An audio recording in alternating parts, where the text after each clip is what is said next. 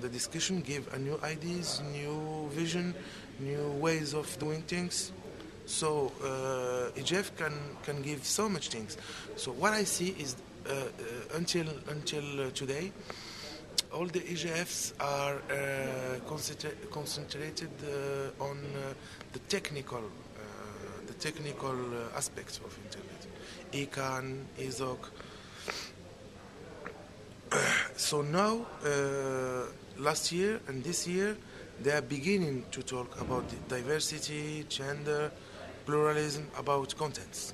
Okay, because before they had that idea about neutrality of the network. That means that we don't have to regulate contents. Now it's changing.